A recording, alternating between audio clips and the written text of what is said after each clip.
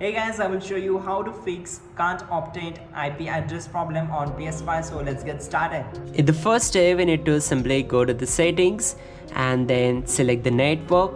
Choose settings. On the right side, select the setup internet connection. Once we are here, for the WLAN or you can use Wi-Fi.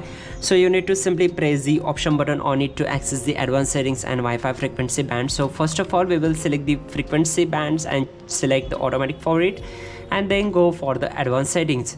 Once we are here, we can adjust the IP addresses. So for the best ping and internet, I will show you some settings here. Select the DNS settings and change it to manual to access the primary DNS and secondary DNS. So for the primary DNS, add here 8.8.8.8, and to the secondary DNS, add here 8.8.4.4. Once done, select OK and complete the reconnection process. After that, what you have to do, simply select the users and accounts, go for the other option, select restore licenses, check all the games and apps from here, and then go for the restore option. This will take around 4 to 5 seconds to complete the process. Once done, simply restart your PS5 and your problem will be fixed. That's it guys, you're good to go.